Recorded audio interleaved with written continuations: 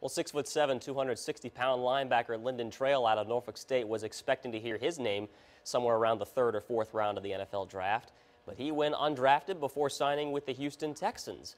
Trail was one of the more dominant players in the MEAC and says he's disappointed, but he's still confident.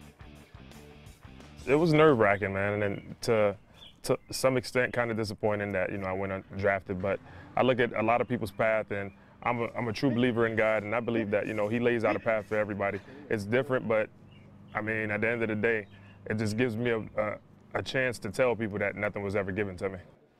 And he also said a number of teams called him immediately after the draft ended, but he chose the Texans because he felt they showed the most interest in him.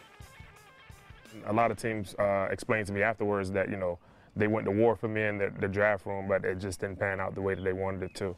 So, the Texans were a place that had almost their whole coaching staff call my agents, which really showed me that they truly had some type of interest in me. And I feel like they truly believe that I can make the team and make the 53-man roster.